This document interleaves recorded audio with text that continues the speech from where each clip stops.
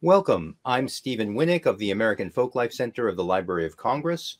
For many years, we've presented the Homegrown Concert Series featuring the best in folk music and dance from around the world.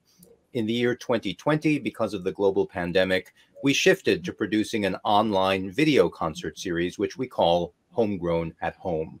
So 2021 was our second year of Homegrown at Home concerts. By way of introduction, I'll mention that the United Society of Believers in Christ's Second Appearing, more commonly known as the Shakers, emigrated from England and settled in revolutionary colonial America in 1774.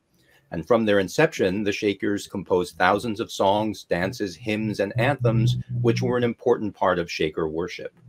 Sabbathday Lake Shaker Village in Maine, established at the height of the Shaker movement in the United States in the 18th century, is the last active Shaker community in the country.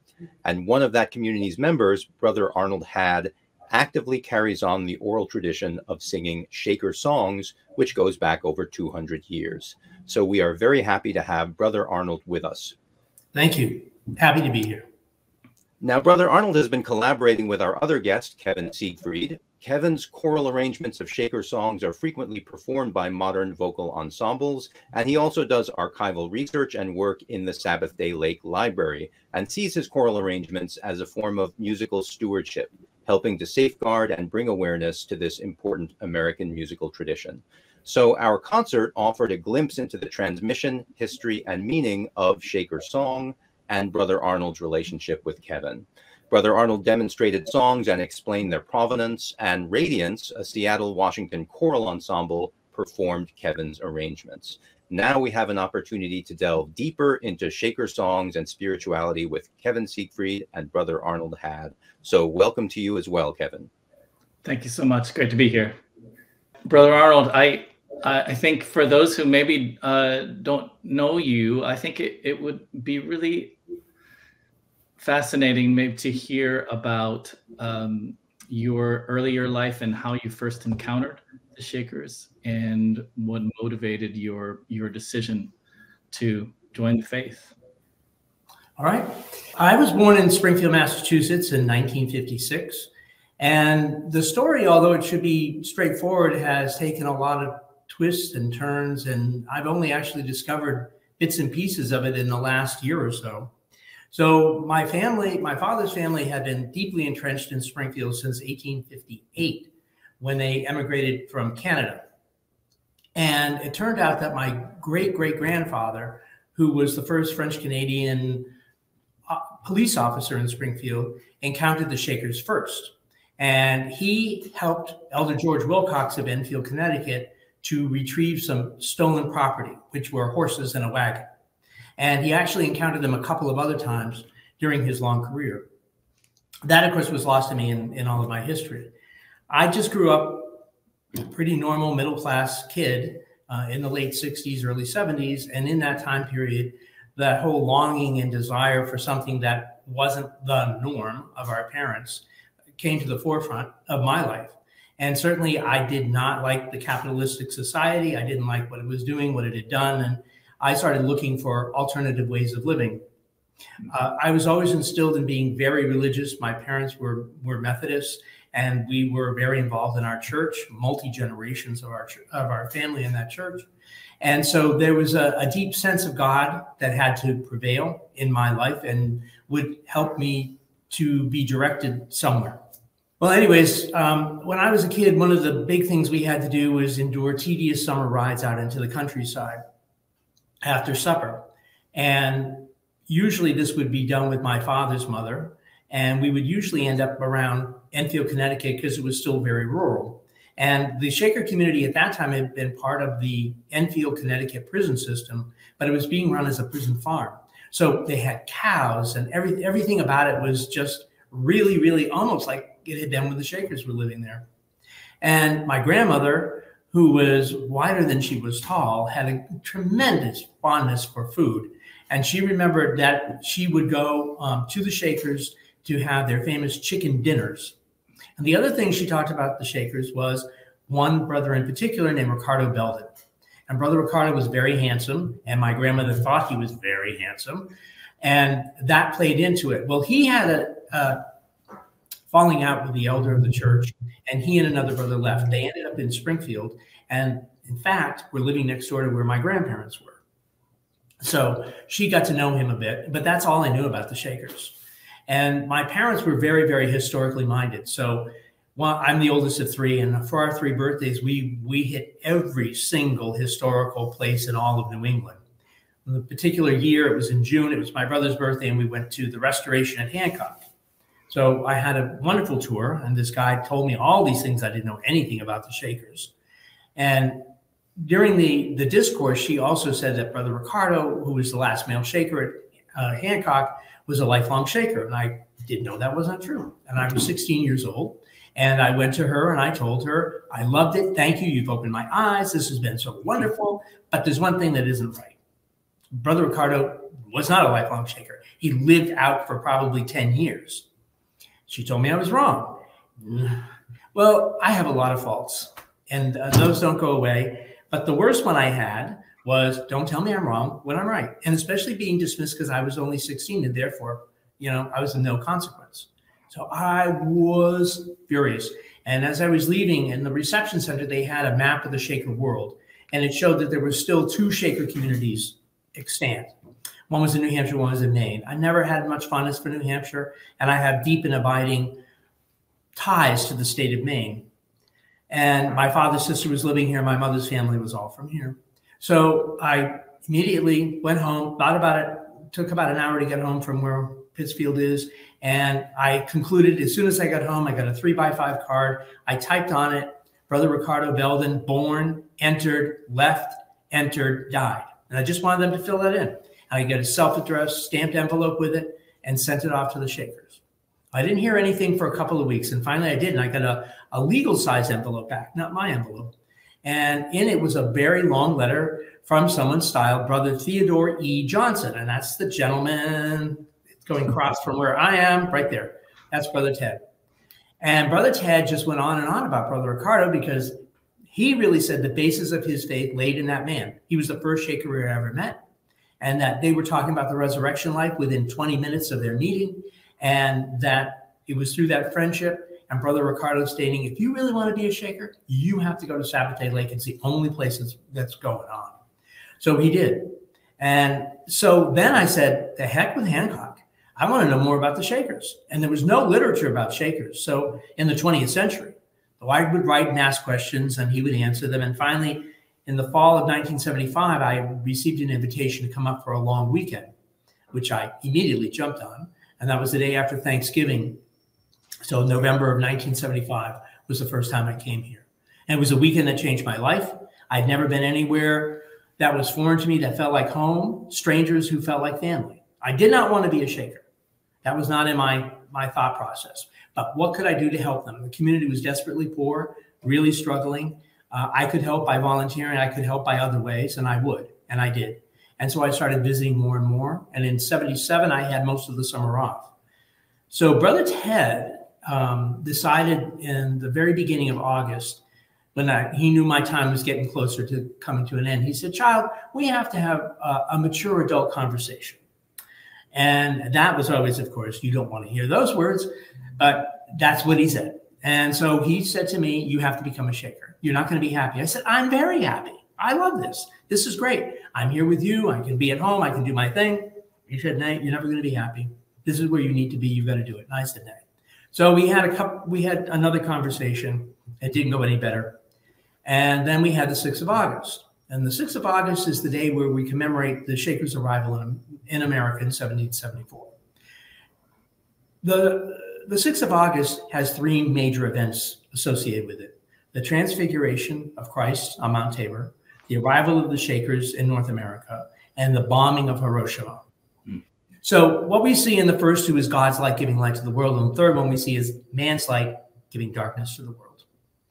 And so that day is a very, very important day. And we have a meeting in the evening. It used to be over in the meeting house, which has no electricity. So we had lamps in the windows, and there were probably 20 to 30 people here.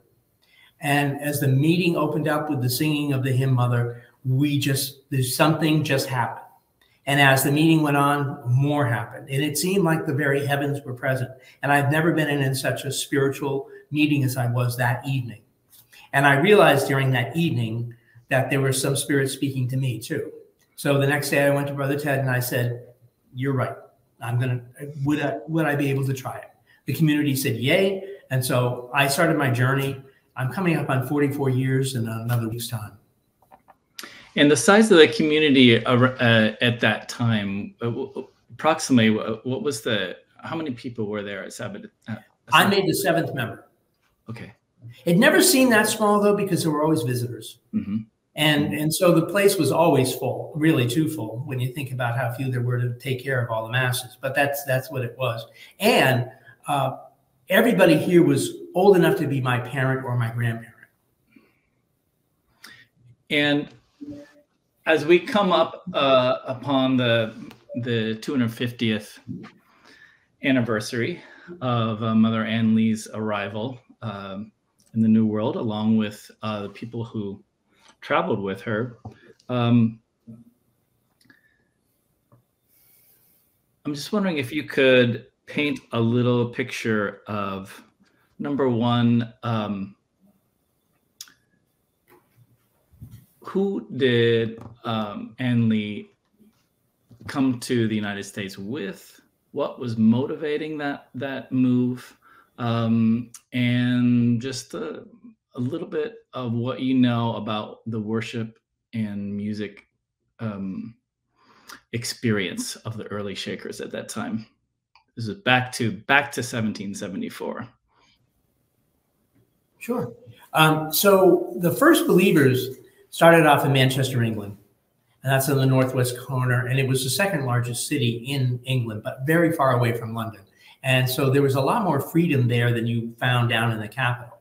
So actually, that's where the first Unitarian chapel was established in England. And the Presbyterians and the Quakers and the Swedenborgians, all of this free thought was flowing through. And it was also a really stronghold of the Methodists. And this is where Shakerism comes out of, is Methodism. So when John Wesley was head of the church, he believed so much in the individual Christing experience, that flame, which is even now the symbol for the Methodist Church. So the Holy Ghost coming down upon us and baptizing us and sanctifying us. And that's what those first Shakers did. And they believed in it. They were very wild and very woolly. And they were very Pentecostal. So the preacher would get up and, rouse the people up. And then you'd see them going into gifts, really. You'd have shouting and whirling and twirling and all those kinds of things. Well, in 1747, what you see is the reform of Charles Wesley kind of roping them in to be more Anglican.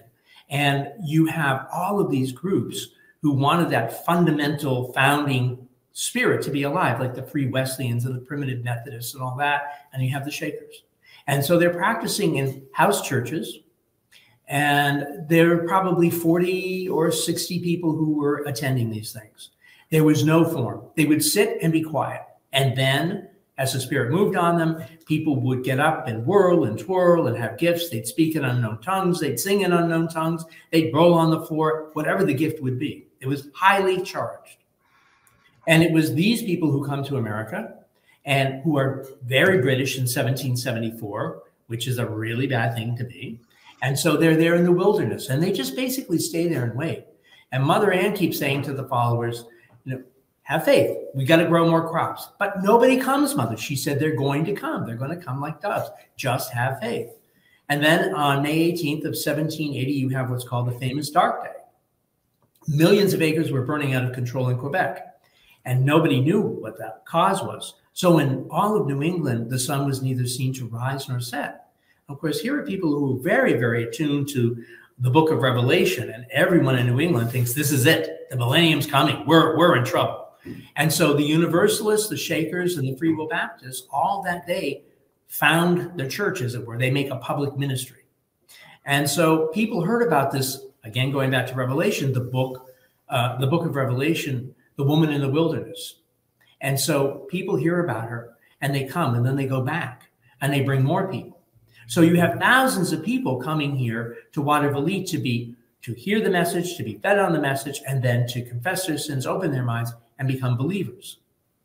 So it's all done Pentecostally. The mother would speak to them individually. Sometimes she was sweet as honey in the comb, and sometimes she was hard as flint. And she could read a soul and know how she could get through to them. She decides to make a missionary tour where she gets these groups of people she knows are going to be friendly and open, gather more people in, and just went throughout New England. And she gets to Harvard, where she really feels this is it. This is the place I have seen in vision of God in when I was still in England. And so she makes her headquarters there. But she faces the most brutal prejudice and physical violence. She was in prison. She was beaten. She was dragged down the stairs, making sure that her head hit every single step. She was tossed in wagons. She was physically abused because people said no woman could be like this. So they would tear her clothes off to prove that she didn't have breasts. I mean, there was just outrageous behavior by the people around her. And finally, she gets so tired and they decide to go back to Waterville, New York. And while there, not intending to stay, I do not believe. She was always going to go back to Harvard. But her brother, William, died, just exhausted from all of the persecutions and beatings. And he dies in July of 1784. And mother at that point just starts to let the life flow out of her. And so on September 8th of the same year, she passes. Now we know because they were buried in land that eventually was not ours. So Mother Ann and Father William were not buried on land that eventually became part of the community of Waterville. They shifted away from there. So in the 1820s, they exhumed the bodies and moved them, and they found that Mother had had a fractured skull, which is in keeping to the kinds of beating she endured. So then it goes into the Americans, really. Well, Father James gets it for a few years, but he is a young man from England and very, very vigorous and strong. And he starts to have people understand they've got to leave the world and start coming closer communion. And that's when more meeting houses are being built in various sites. But he dies in 1787. So from that time onward, what we primarily think of as being Shakers and Shakerism is an American experience. Who were the converts? They were primarily free will Baptists. And the free wills were different from the Calvinists, just because the name indicates that kind of thing. And they were looking for light, more light. And so during that Second Great Awakening, they have all these little churches around who are seeking out really what it is to be redeemed, to live the life of Christ. So they were perfect, fertile, ready land for the Shakers to come into. And they accepted them wholeheartedly. And so this is how they joined the church. And who's the head of the church? First American head? Father Joseph Meachin, himself a former Free Will Baptist minister. And it is he who sets us up in community. It is he who says about the equality of all people and things. It is he who reveals the duality of God. And so from the very beginning, this is where we have equal and separate. So the brothers take care of the brothers, the sisters take care of the sisters. And we look after the interests of each other to unite as one. Why do we call ourselves brothers and sisters? It's to remind ourselves of this relationship in Christ. Christ is head of the church. We are the children. So we are brothers and sisters one to each other. Now, much of the music from this time period, certainly the early period in the 1770s, 80s, 90s, into the early 19th century, much of it is as unstructured as you described the worship being at that time point. And you have songs that are the wordless songs, shedding the idea of a hymn or a song text that has a text, just because it was in the need to shed the theology of former times. And so we have these wordless songs and this whole outgrowth of a very kind of new. It's really something new is happening musically amongst those early decades of the Shaker history. And yet you just mentioned a moment ago, you mentioned Father James Whitaker, who was one of the people who accompanied Ann Lee in that original group of, how many people was it? They were 8. 8 of them. So, and Father James Whitaker, who you mentioned, dies in 1787. There are songs, and there is one in particular that is kept alive in oral tradition at Sabbathday Lake, in an unbroken oral tradition that you still sing there. Right. Oh, the Blessed Gospel. We sing 2 of his songs, In Yonder Valley and Oh, the Blessed Gospel. But Oh, the Blessed Gospel has been, as you said, preserved through all time. We relearned, thanks to Dr. Daniel Pattison, In Yonder Valley in the 1980s. So that's a very favorite song here. But I think Oh, the Blessed Gospel, which is one of our dear friend Lenny Brooks's favorite songs, and he asked for it oftentimes in meeting. So it's kept alive that even our friends know that song too. Yes. Could you sing that song and for us? Oh, the blessed gospel, oh, the blessed gospel, it shall be mine. Oh, the blessed gospel, oh, the blessed gospel, it shall be mine. I will labor for it, I will labor for it, it shall be mine. I will labor for it, I will labor for it, it shall be mine. You can see how that a tune like that has been able to hang on all of these years. And of Father James's songs, that's certainly Oh, the Blessed Gospel and In Yonder Valley that you mentioned, have words. There are many other just really arrestingly beautiful songs of Father James's that are preserved in the Russell Haskell manuscript at the Library of Congress in the music division, that those songs other songs in that manuscript have no text, also beautiful, but that it's clear how this one has hung on. And can you describe when is there certain occasions or certain gifts that in worship where this song comes up? When you sing this? I think, well, of course, when we sing him in meeting, it's supposed to be an amen to someone's testimony. So, maybe someone is talking about the gospel life. There's an easy plug in there. Union, that comes up a lot, so that can plug it way in there. Or sometimes just Lenny gives the testimony, and because, it's his favorite song, you pitch it up and make him happy. And so it goes on and on. And remember, these songs were meant to be sung over and over. These little couplets were easy to learn because they would be repeated and repeated and repeated, keeping the rhythm for the marching and the dancing and all of that. The first parents, Father William and Mother Ann, are known to have a lot of songs too. But like you said, they're just vocables. And then when Father Joseph takes over, he purposely does not want to hear words, because all he's getting is old heaven's religion. And he wants none of that. So, he just beats it down. And in fact, he actually stops marching towards the end. The march went so slow that it just stopped. And for the last 2 years of his life, there was no movement in meeting at all, as he tried for them to labor deeper inside of themselves.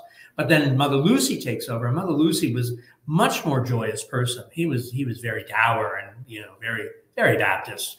And she was not. And when winning the West, as she did early on in the 1800s, they brought in a whole long repertoire of hymns. And that's what Millennial Praises ends up being. But it also spurred off a revival at Mount Lebanon because they were so happy to get all these new brethren and sisters. So these become very lively songs. And some of them have a mixture of words and vocables, or just still vocables. But then that's really where the words start having more legitimacy, and they start to becoming the way to go from there on. And the words in the songs at that point also become more uniquely Shaker, yes, in their perspectives and in their metaphors and just the language as a whole. And right now we're talking about roughly what time period? Where this 1820s and 20s is where this coalescing starts to occur, right? In terms of maybe what we think of today as a uniquely Shaker song in the style. There's another song from the 1820s that you have referred to as the first song that was learned by Sister Mildred Barker, right? "Come Little Children." And I'm wondering if you could just tell maybe just a little bit about Sister Mildred and the importance of this song for her. Sure. Sister Mildred is the other one there above me. She was the elders of the community when I came here. She was placed by her mother at the Alfred Shakers in 1903. And as Sister Mildred would tell it, Elders Fanny gave her to Elders Harriet at the second family. So it was Elders Harriet who had her in her room to teach her some Shaker songs. And the very first one that she ever taught her was "Come Little Children." Now, if you think about that in the early 1900s, it's kind of odd anywhere else but in Maine for them to be teaching these kinds of old songs. They had all gotten into the Canterbury mode with the 4-part harmonies and all of that stuff. Whereas this is a very simple, folksy kind of song. Well, why did they keep it? They needed it because the Alfred Shakers were still marching. So you hear certain rhythms and certain beats that are used for certain songs, and you had to have them to make that particular dance work. So "Come Little Children" was something they still used in exercise meeting on Wednesday nights. And so easy for her to learn. And once Sister Mildred learned one song, she said she just couldn't stop. She just had to learn as many songs as possible. It became something of an obsession for her. And so that's why she was the living embodiment of the Shaker spiritual, and she knew thousands and thousands of songs, many of which she recorded for Dr. Patterson and eventually come out on a couple of records that we produced, but she knew even more. Unfortunately, they didn't get recorded. But thanks to people like you in particular and Marianne Hagen, et cetera, you guys can read our letteral notation. So you can translate it and say, hey, this is a gem you need to know. So our repertoire still grows, and that's a wonderful thing. So, yeah. And of course, when you sing "Come Little Children," you think about Sister Mildred, and that's how so much of the songs actually survived, because they had a personal association with someone. Mm-hmm. Mm-hmm. Mm-hmm. So how does that song go? "Come Little Children." Okay, this is a song which when we sing it, we sing it through twice. But they would have sung it many more times. Every time you sing it, it picks up tempo. Is that right? Okay. Yeah, and you knew when it was going to end because nobody could go any faster. But we just do it twice now. Come little children, come to Zion. Come little children, march along. Come little children, come to Zion. Come little children, march along. And your clothing and your dress shall be the robe of righteousness. And your clothing and your dress shall be the robe of righteousness. Come little children, come to Zion. Come little children, march along. Come little children, come to Zion. Come little children, march along. And your clothing and your dress shall be the robe of righteousness. And your clothing and your dress shall be the robe of righteousness. And it's very easy to imagine that maybe starting slower and being repeated and repeated until it just works its way out. I love that image then of the you can hear the physicality of that as that plays itself out in the room with people marching. And you mentioned earlier the exercise meeting, which is something that developed. I don't know the actual dates of this, but I'm assuming it's around this similar time period of the 20s. But I'm wondering if you could speak a little bit to that, since that's something very unique to the Shaker experience, and also as it seems to be, it was an outgrowth of the fact that movement and the fiery kinds of bodily movement that you were describing, that that goes back to the very early Shakers in Manchester. and that you have the organization of that movement and the codification of it and the sort of controlling of it into very, very exact and precise kinds of dances, quick dances and slow dances and marches and shuffles and a whole body of songs that accompany those tunes that were meant to be sung to those. But the exercise meeting itself is something it's not unique to Sabbathday Lakes. It's something that was happening in all the communities, yes.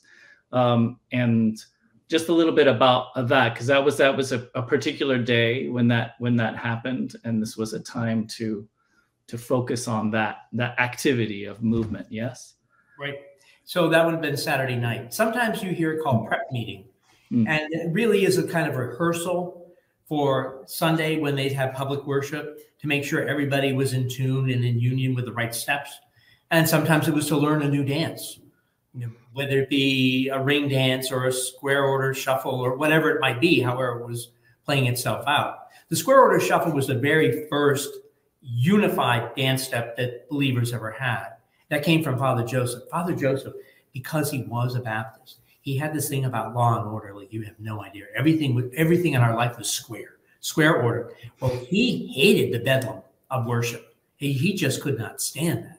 And so he said he had a revelation of God, and above their heads were the angels doing the square order shuffle in perfect union.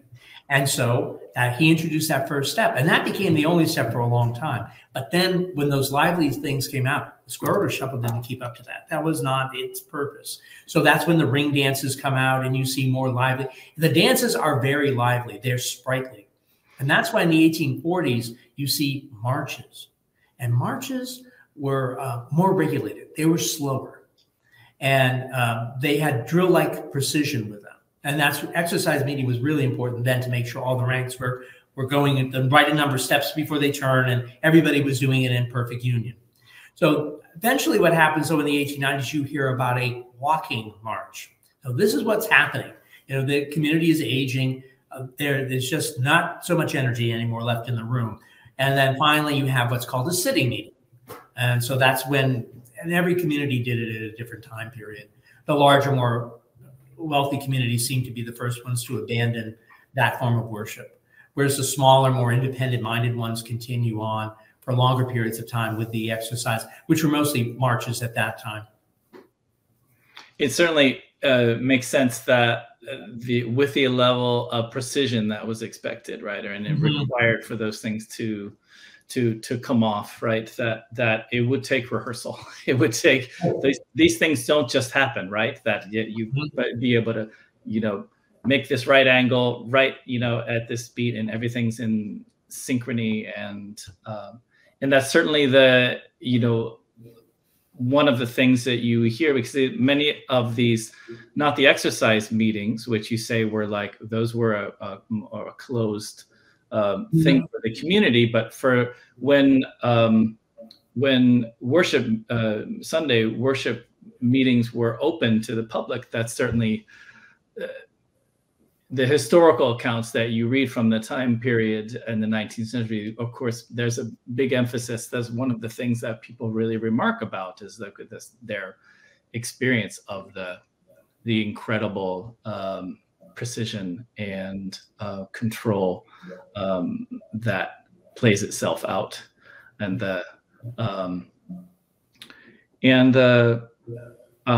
also the continuation of that exercise meeting. Can you just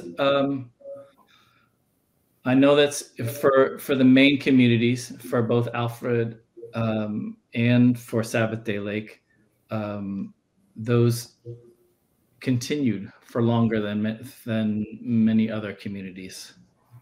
Right. Well, Sabbathday Lake 1907, and Alfred right to the Sunday before they left in May of 1931. Which is certainly something that impacts in a big way the musical traditions of both of those communities, and certainly something that I've seen in going through the manuscripts from both Alfred and Sabbathday Lake is the march tunes, and in particular those continue, and the feeling of the march continues in the music. So we have that the way that physicality expresses itself in the music is unique, and when and in other communities when that tradition fell off, that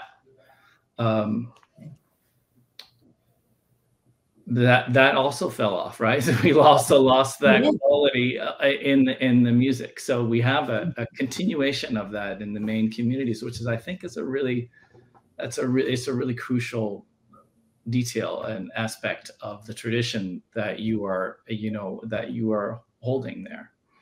Very much so. And behind me is a reed organ, and that's what undid everything.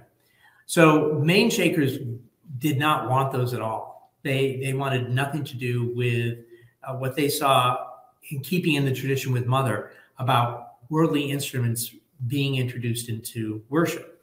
Whereas in Mount Lebanon and Canterbury in the 1850s, they started using them and started writing music more in the case of the world. So using those things, they didn't march with them anymore. They just, they were singing. So Elder Otis Sawyer in particular was adamant about not having organ music among believers. And he said that the human voice was still full and sufficient for the praise of Almighty God, ! Now, when he passed in 1884, then Elder John Vance of Alfred takes over. Elder John felt the same way. And it wasn't until he dies in 1896, and that's the year, when he comes in, when he dies, they let organ music happen at both Sabbathday Lake and Alfred. And it really stopped the flow of music. So there's almost no compositions there after that year. They stopped receiving those gifts. Mm-hmm. And so that the introduction of the organ which happened much earlier in other communities at New Lebanon and Canterbury, and you see that. So that's also, I can definitely verify the thing you're describing is you see a drastic change in the style of the music of both of those communities when the organ was introduced. And so you have then an interest in studying 4-part harmony, and you hear the music has an awareness of chords, and the folk style is more or less out the window, and you really it's when more or less Victorian kind of hymnody is brought into the Shaker community. So and the organ certainly is the thing that it was brought in in many cases for support, right, as communities were dwindling, but it also it was a double-edged thing in that way. Yeah, it certainly was.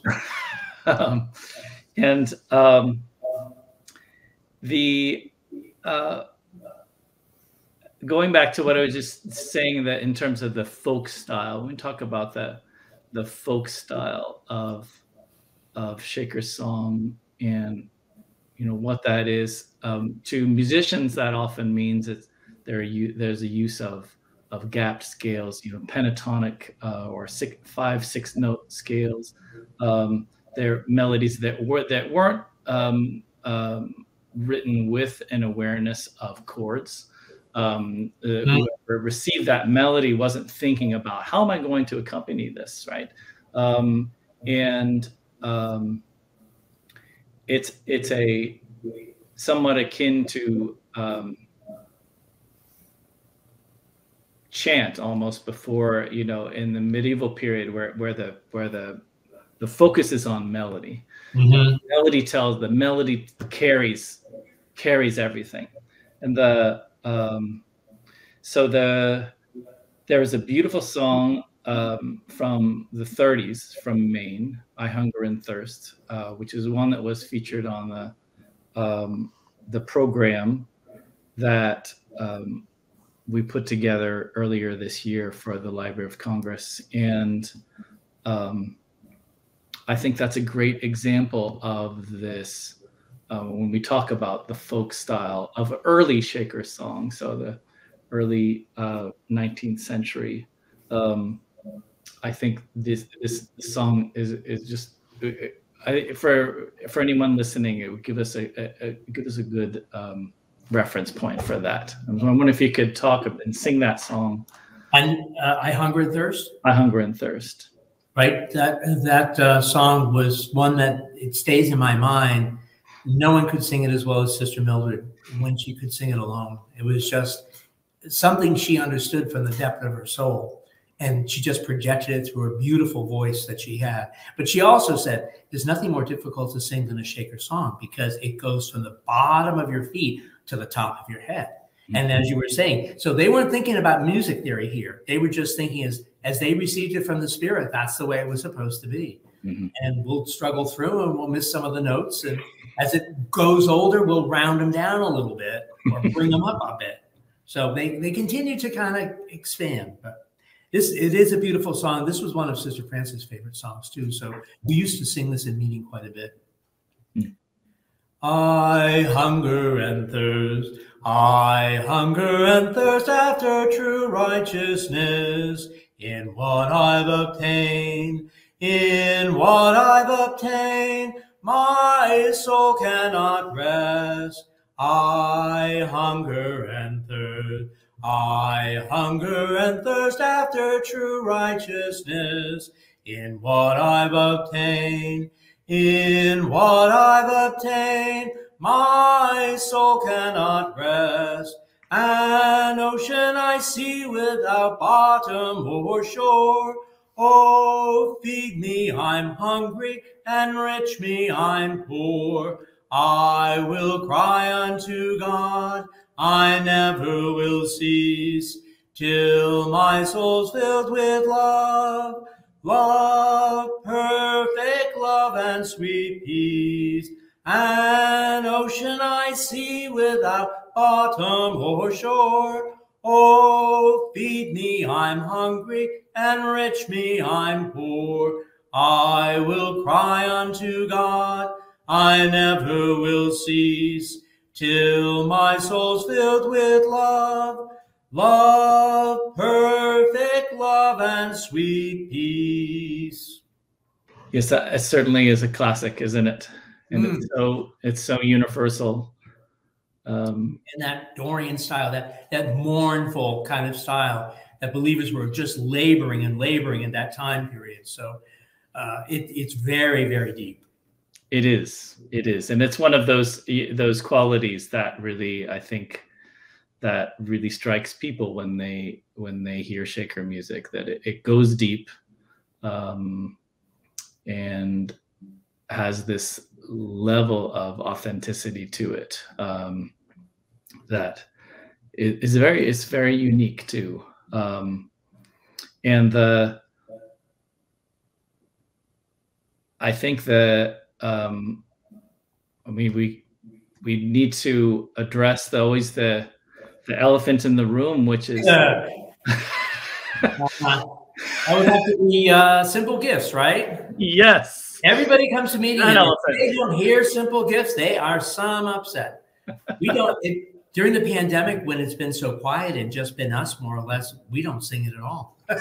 That's the odd thing. But yes, it's our claim to fame. Right. It's a new song received by Elder Joseph Brackett, who himself was brought in as an infant into the society. He served every position of authority. He was just a genuinely wonderful person who had a deep, deep soul. And he received many, many songs. We only sing a couple of them today, but certainly Simple Gifts is the one that was discovered by the world. Mm-hmm. And it does epitomize everything. It comes out of the revival known as Mother's Work in the 1840s. And it epitomizes what believers are called to be, about humility and simplicity.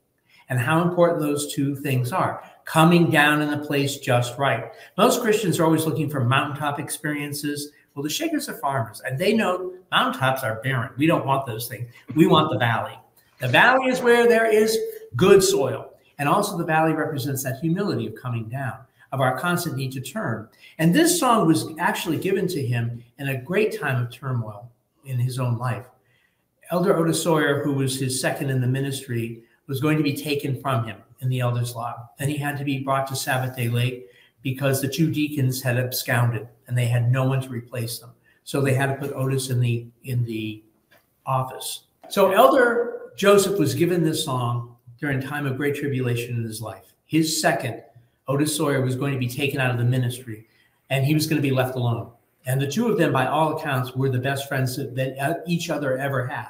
And they knew each other's mind and they could soothe each other out. And the 1840s in Maine was not a good time for us. We were under a great deal of duress and stress because most of the members didn't feel united with the Arab manifestations. We had been removed as a real community and we were put under Canterbury. So we were second-class citizens. And more the people were really, really not liking the situation. So there was a lot of grumbling and discontent and problems going on every which way. And so Joseph being left alone in that case was really, really devastating to him. So this song reemphasizes what he should be focusing on, sort of the genuine principles of the gospel, and to put them into practice. Now, also, Aaron Copland took this, as we all know, and it gets very stately, and it's grand, and it's beautiful. But that's not what it's supposed to be. This is a quick dance. Elder Joseph was remembered as his toenails a-flying when he sang this song. So, and it's also one song that we still know the dance to. That has been brought down to the community today. So we still have the motions that go along with the song, although we don't generally use them. I didn't know that. But those have been passed down from right. Sabbathday Lake had a tradition of doing it, and that was shown, and it was exactly the same song and the same pantomimes that the Alfred Shakers used. So we know that we've done it. We've done it here. We've done it as a community. So you're certainly welcome to sing a strain in the tempo. You can reclaim the tempo from Aaron Copland. Thank you.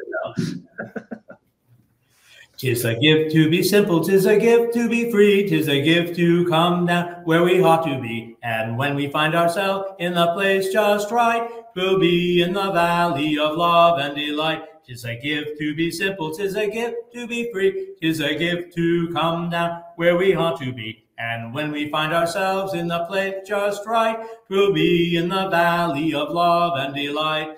When true simplicity is gained, to bow and to bend we shan't be ashamed. To turn, 'twill be our delight, till by turning we come round right. When true simplicity is gained, to bow and to bend we shan't be ashamed. To turn, 'twill be our delight, till by turning we come round right. And that was Elder Joseph Brackett's Simple Gifts, written 1848. Correct. 1848. And as a composer, I feel like I have to also recognize the thing that happens, since I have arranged so many Shaker songs for choirs in particular. There is something that happens that in setting a Shaker song, if one is adding harmonies, it requires many times a tempo change in order to let those chords ring, and so there are certainly there are many cases where I set a tune which I know is sung faster or has been sung faster traditionally, and end up taking it considerably slower. So this is a great place for us to wrap up our first half of this oral history, part one of this oral history with Brother Arnold Hadd at Sabbathday Lake. And thanks for tuning in, and please join us for part 2. And thanks again. Thank you, Brother Arnold. Thank you.